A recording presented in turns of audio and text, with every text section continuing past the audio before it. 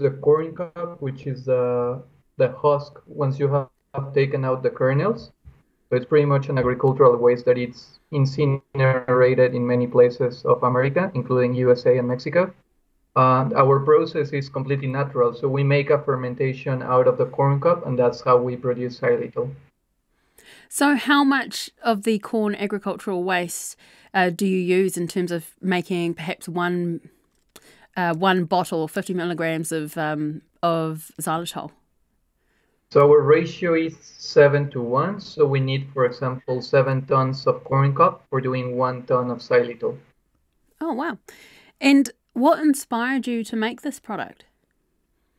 So the story started when I was 18 years old and I received the news that my dad was diagnosed with diabetes.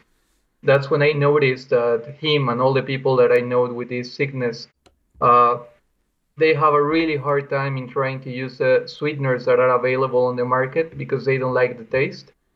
So we discovered that xylitol was the only natural sugar substitute that has exactly the same taste and sugar. But the reason why it was not popular, it was because it was so expensive.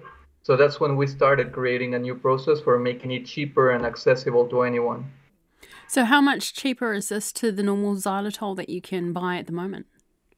So currently, we're still doing things on a lab scale, which is expensive. And even though we are in that stage, it's 20% cheaper than what you can find on the market. Now, our prediction is that when we scale up to an industrial scale, it will be 40% cheaper. Now, you said the difference between xylitol and other sweeteners is that it tastes exactly the same and it's as sugar, and it's more beneficial to you nutritionally. Are there any other differences between xylitol and other sweeteners?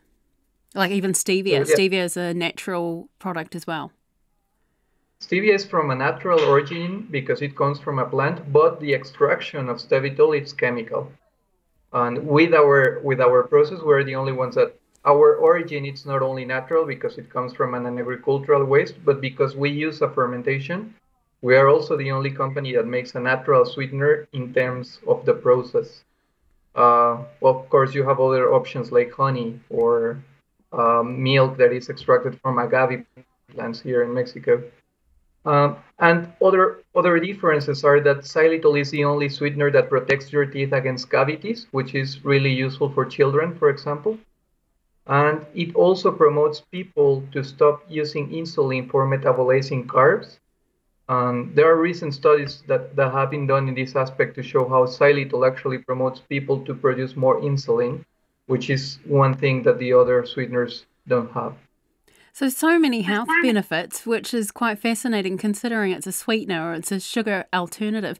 Has it made much of a difference to your dad? Yes, actually, now he stops cheating in his diet. He has no need because now he has the same flavor, and that makes a huge difference in pretty much all his daily healthy aspects. And are you looking at selling this overseas? I know in New Zealand it's not something you can really buy off the supermarket shelf. I order xylitol myself. My husband's a chef, so he uses it for some ingredients, but we do have to order it online. Are you looking at Yeah. selling this product overseas? Yes, so our plan now that we got all the money that we needed from grants is to scale up. So we're starting to do all the trials that we need on a pilot plant, and then going fully to on the industrial scale and starting exporting to other places as well. And I just want to talk about the fact that your product, you use agricultural waste, as you said in the beginning. So was this also about creating a sustainable and environmentally friendly product? It is. It's also about having some social impact. So the farmers that we work with here in Mexico are farmers that live in extreme poverty conditions, which is pretty much 60% of the agricultural communities in my country. And that's why we decided to use agricultural waste also to avoid pollution and have a circular economy uh, business model, but also to pay those farmers for their residues. So in that manner, we can give them uh, an extra income to enhance their economy. Apart from the positive impacts on your dad's diet now, what does he think about your product? He's actually my main promoter for other people with diabetes. So he's your So he, biggest fan. exactly.